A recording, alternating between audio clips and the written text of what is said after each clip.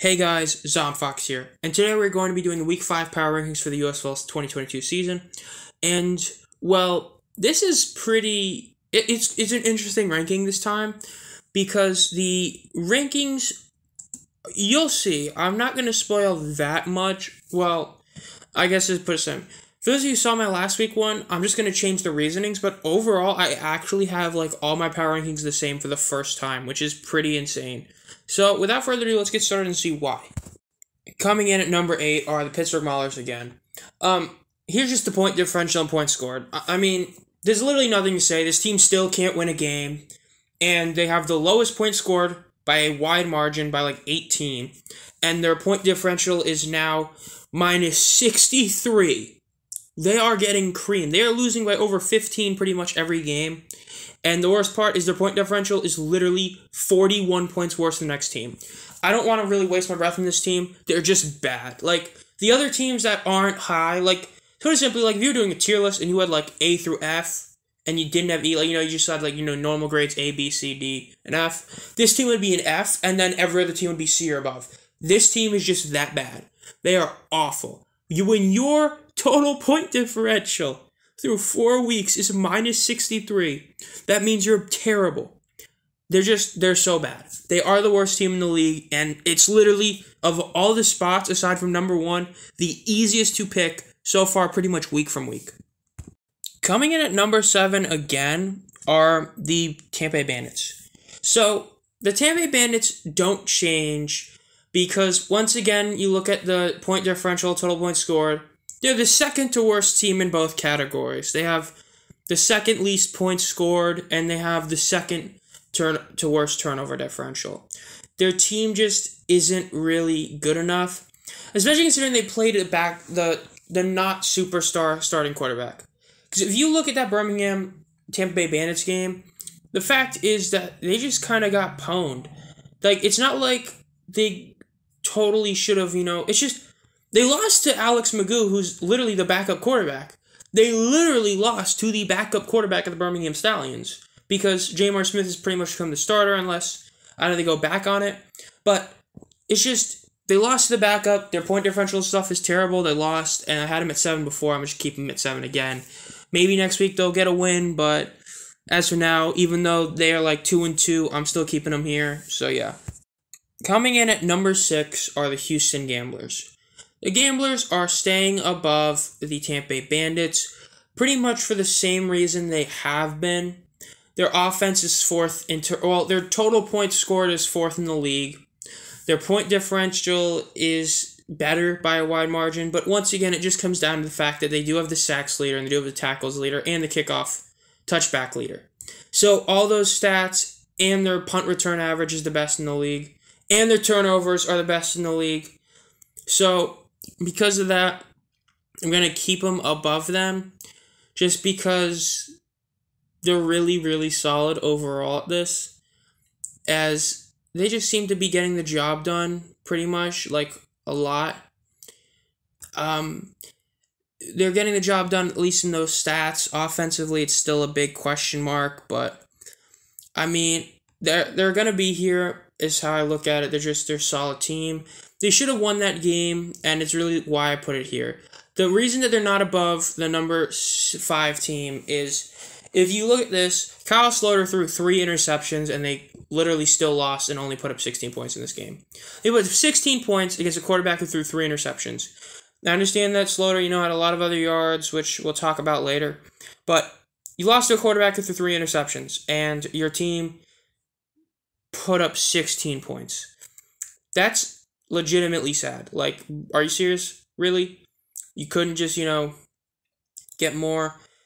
The main reason that their turnover margin is so good is literally because of this game. And they're still, they didn't get the job done. And because of that, I feel like they have to be where they are. Coming in at number 5 are the Michigan Panthers. The Michigan Panthers are number 5, and yeah, I know it's shocking to a lot of people because of mainly 2 things.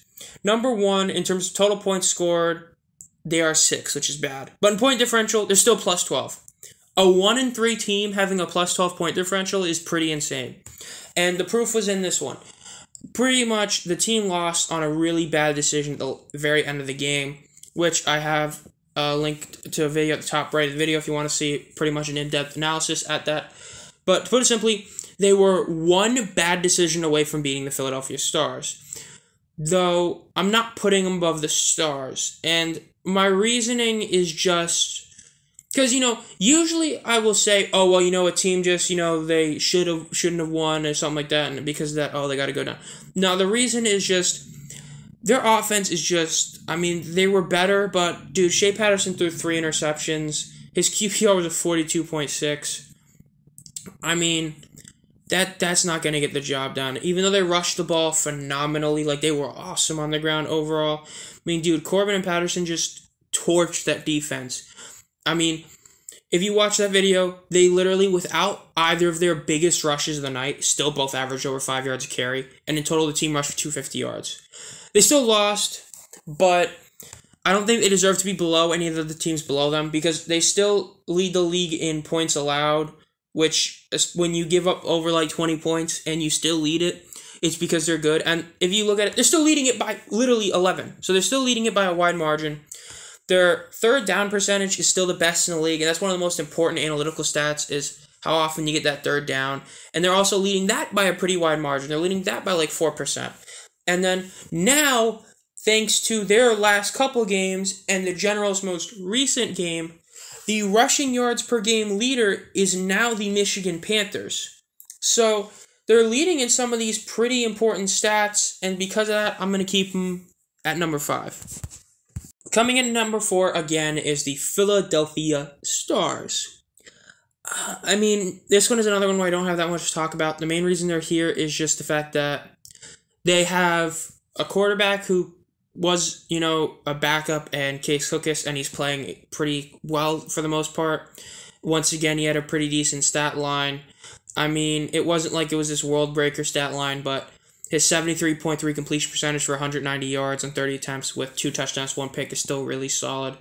And they did win this game, and the main thing is, though, the fact that it was against the Panthers. They put up 26 points against a team that had allowed 19 points or something like that. Their defense had allowed almost nothing, and they ended up putting 26 total, and I'm pretty sure it was all from actual offense. 2 touchdowns. A good amount of it was on offense, and that's pretty solid. But, another reason, as you can see, is that they do have the interception leader right now with 4 interceptions in Channing Stribling. He literally has the most interceptions at 4, so it's pretty solid.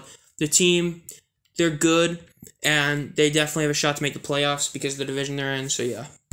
Coming in at number 3, and this one was really hard to determine who would actually get this. But, I said at the beginning of the video that none of them changed, but there was one change. Number 3 is the New Jersey Generals. They're moving down 1 spot. Let me start by saying this.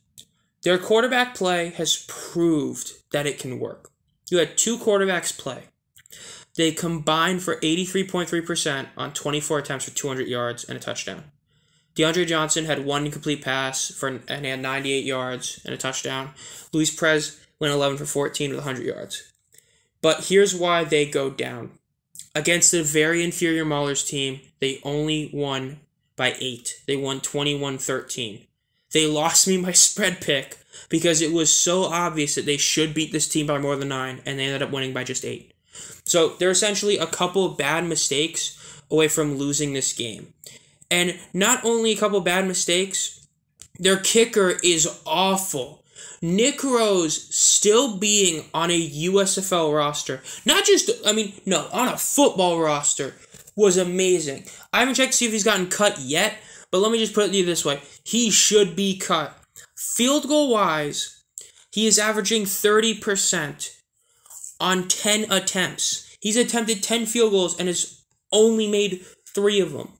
Now, I know he's, perfect from the extra point, but, bro, your field goal kicker can't kick field goals at all. This isn't some other kickers who haven't kicked that many attempts. No, he's attempted 10, and he's only made 3. But mainly, it's just their running game wasn't the same. They're not really leading in any stat, and they're not second in, every stat. So, I'm going to move them down 1 spot. because number 2 definitely showed they are above them. And naturally, I think it's pretty obvious who number 2 is. And this team plays that team next week, so that's going to be a good game. Coming in at number 2 are the New Orleans Breakers. Even though he overall wasn't the best, Kyle Sloter threw the first 400-yard game of the season. He wasn't great, but he still, 400 yards is pretty impressive. Ellis had 100 yards in the ground again. They had 200-yard receivers. They had another 80-yard receiver. Their offense showed up. But, those are really nice, but you go to the stats page on the USFL or Fox Sports, and you see the passing yards leader, Kyle Sloter, New Orleans. The rushing yards leader, Jordan Ellis, New Orleans. Sal Cannella, the receiving yards leader, New Orleans. Okay, that's pretty solid, right? Total points is now Kyle Sloter. The punt net average, so net average when you punt the ball, is Matt White now of New Orleans. Passing yards per game leader, the New Orleans Breakers. The yards per game leaders, the New Orleans Breakers. So, they're leading the league in so many stats. And then to make it better are these two. And these two stats are why they're above the Generals. Only behind the Panthers in points allowed is the Breakers. And they are a decent, 7 off third place. So that's pretty good. But then they're also second in third down percentage at 42.6, which is over 4 points higher than number 3, which in both those instances of who's below them are the Generals. They have overtaken the Generals at a lot of stats, and because of that, I'm keeping them up. I know they have some weaknesses. Their turnovers are definitely something that I'm looking at as a huge question mark. But you're leading in that many stats. You're leading in every single stat pretty much. And for the team stats, you're second in some of them. I love the Generals 2 QB system, and I genuinely hope that they end up being better than the Breakers because I think they're funner to watch, or more fun to watch. But dude, you can't argue this. For how much I've talked about this team being overrated. Right now, I can definitely buy into them being the second best team in the league. Until they maybe lose to the Generals next week. But for now, I'm keeping them at number 2. Coming in at number 1 are the Birmingham Stallions. Whoa, I'm stunned. Okay, let's be real here. I'm just gonna here's the score of. Oh, I'm not gonna show you the score. I'm just gonna tell you the same things again. The leaders in total points scored is 99, and then in point differential they are second to plus 24. And by the way, for more fire for the New Orleans being higher, here's New Orleans being first and second in both the stats. So essentially, Birmingham is above the Breakers because they have not lost. That is why. If you don't lose, I can't really put you lower, especially because they did beat the Breakers in week 3. So that's literally all I have to say. They beat the Breakers in week 3, and their total points scored is still number 1 in the league, and point difference, stuff like that, yada, yada, yada. This team is good. This team is great. This team is fun. This team is now won with 2 different starting quarterbacks. Well, they won with a starting quarterback who got hurt for a bench, and the bench won. Then the bench quarterback who became the starter won 2, and now they have the original starter, and he won 1. So they're still undefeated, and until they lose, it's to the point now where they have to be number 1 every single week, even if they only win by 1 point. They are 4-0. Congrats to the Stallions, you're number 1. It's literally the easiest pick aside from the Maulers being dead last, so yeah. So this is it for the Week 5 power rankings in the USFL.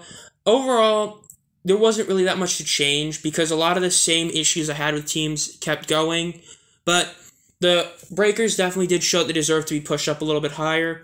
So overall, the Breakers Generals matchup is going to be one of the most intriguing matchups of the season, and it's almost as intriguing as the Stallions Breakers match was in week 3 when it was between the 2 undefeated teams, as now you have 2 teams who are vying for that second best team in the league title going against each other. That's going to be a really great game. And so I guess we're just going to see how that goes. This has been Zomfox. If you enjoyed this content and want to be notified as soon as I upload videos, subscribe and hit the bell. And as always, have a great night.